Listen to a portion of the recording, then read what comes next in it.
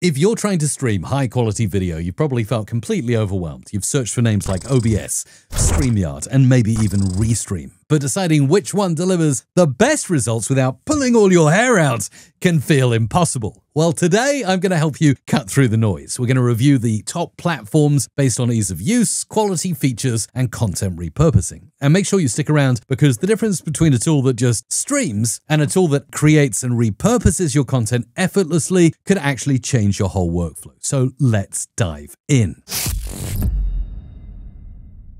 Hey, I'm Mike Russell from Music Radio Creative, and today we're going to look at how to stream like a pro in 2026 and beyond. Now, before we compare the software, let's quickly get some key factors we need to consider. Number one is quality. Can you get a clear video and crisp audio, aiming for maybe 720p, 1080p, or even up to 4K? Number two, ease of use. How easy is it for you and your guests to join and manage the stream? Number three, multi-streaming. Can you reach followers across multiple platforms simultaneously? Number four, repurposing. Can you easily record your stream and create clips for social media later? Number five is branding. Can you customize your stream with logos, colors, and backgrounds? Oh, and spoiler alert, the winner is at the end, so if you want to get to the good stuff, just skip using the chapters down below. First up, it's OBS, the free powerhouse here on my screen. That stands for Open Broadcaster Software. It's famous because it's 100% free and open source. And it's highly customized as well, as you can see, allowing for unlimited scenes. I can just add in scene 2 like this, and I can just keep adding in scenes as I wish and call them whatever I like. It's just amazing the ability to customize camera views with screen shares and overlays and a lot more here in your sources in OBS. Audio and video control. It does feature a robust audio mixer down here. You can see my microphone is here, and anything I share through my screen capture, that's also recorded on a separate channel. So you can adjust the volume here for real-time mixing and a professional sound. It's good for advanced use. Ideal if you're a professional or a gamer and you need to do extensive customization and on-screen displays and tickers with a much steeper learning curve. Now, the catch and why it's not the winner is really complexity. It requires lots of technical know-how. I mean, just look at this and look at when I go into the settings and we look at all of these different settings. I mean, I don't know video encoder and encoder presets and audio encoder as AAC. What on earth is all of that? There's a lot to learn here. And you'll also need a super powerful computer as it will use your computer's CPU and in many cases the GPU to do your recording and live streaming. By the way, with guests and multi-streaming, OBS actually lacks built-in features for adding remote guests. There's no invite link as far as I'm aware, and multi-streaming, well, you'd have to rely on external plugins and third-party tools like Video Ninja or something like that, which will just add complexity. You can't multi-stream out of the box with OBS. And finally, on post-production, you won't find features like text-based editing here or built-in teleprompters or AI tools for making short clips inside OBS. It really is right there for streaming with complexity added. Thank you. So our checklist for the initial OBS Studio, well, quality, yes, green tick, you can stream in 4K and above really. Whatever you can set up in the settings can be done. Number two, ease of use. It's a red cross, I'm afraid. Very complex for beginners to get your head around, and you need to really be quite tech savvy to use OBS. Number three, multi-streaming. Yeah, I guess that's a green tick because you technically can if you're willing to fiddle about. It'll take you some time, but it's definitely possible. Number four, repurposing. Well, that's a red cross. Once you stop recording, you get one file dropped onto your computer and maybe your stream uploaded to wherever you've streamed to, but it definitely doesn't automatically convert everything you've done in your stream into short clips that can be shared on Reels or TikTok or wherever. And number five, branding. Well, that's a green tick. If you're willing to spend enough time customizing your scenes and sources over here, you definitely can add your own branding, but it will take you a while.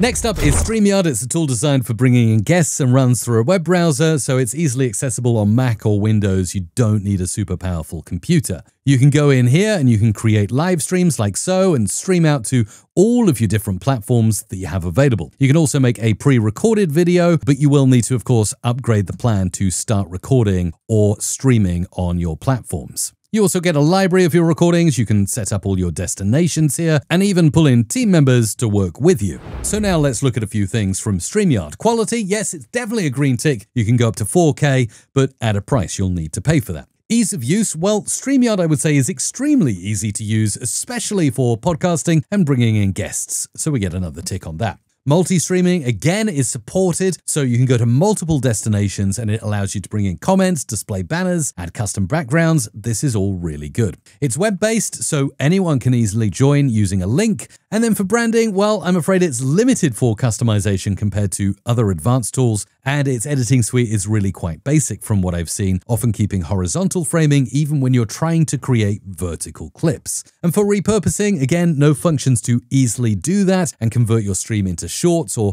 other social media platforms. And the catch really is the cost. Streamyard is actually noted as being the most expensive. I, by the way, had to log in to see this pricing, but now I can actually see it. You need to pay the advanced price to get the 4K local recording. You won't get it on the standard core plan. So do be aware of that. And if you're streaming to 8 destinations, you'll pay even more. That could cost almost $89 a month. Now we'll move on to tool number 3, and it is Riverside. Now let's talk about this tool. It combines high quality control and advanced software with simplicity in its web-based platform. It's my go-to option if I want to easily understand how to streamline content creation, and it's really suitable for you if you're a beginner, a podcaster, or even a large business. So number 1, quality. Well, recording, it really is so easy. The core feature here is setting up a studio and locally recording your content. This means you and your guest can join a studio and you're recorded locally. So whether you've got a bad internet connection, both you and your guest will be recorded in RAW up to 4K, which is really good. So if your internet connection is bad and drops out completely, the recording still goes in your browser and keeps everything clean and high quality. This overcomes the biggest limitation of things like OBS or Streamyard that rely on the guest being connected 100% of the time via the internet. Number 2 is ease of use. Well, yes, it's really easy. You don't need powerful or complex installations or plugins or settings. You just go straight into a studio and you invite the guest by copying a link and sending it to them. So that's super easy. And you can invite a producer to come and work with you via the invite button here. Anyone can come as a guest, as a producer, as an audience member right here inside Riverside.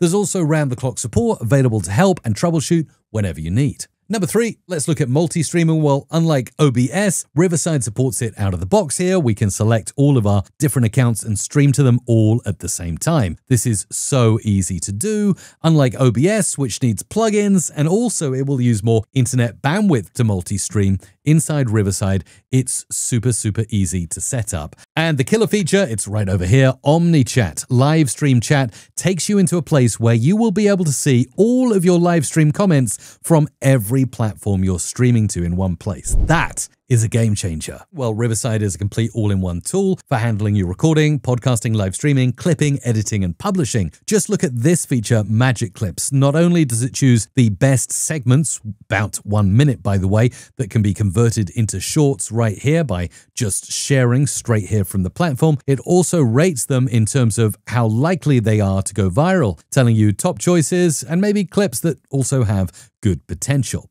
They're optimized for vertical social media. You can also go in and edit a clip with the wonderful Riverside text-based editing, which is not supported by OBS or Streamyard. You can also do co-creator notes. So if I want, I can leave a comment here and say, this is awesome, and actually share that with my producer, and they will see the comment right there in the timeline as well. Show notes, as you see, will be written out for you here, along with chapters, which are super important. And there's a built-in teleprompter right here where I can actually type in, this is what I would like to say. The teleprompter will actually move with you as you talk during the whole podcast. It's incredible. You can keep eye contact as you speak. And as for branding, yep, it's got that too. You hit brand and you've got the opportunity to upload a logo, choose a color palette, your text styles, design, the way your captions look, an intro that can automatically be tagged onto every show you make. It's really cool. So when you look at the options, the trade-off is clear. OBS gives you extensive customization, but it really demands high technical know-how, a powerful PC, lots of internet bandwidth, and external plugins for core features.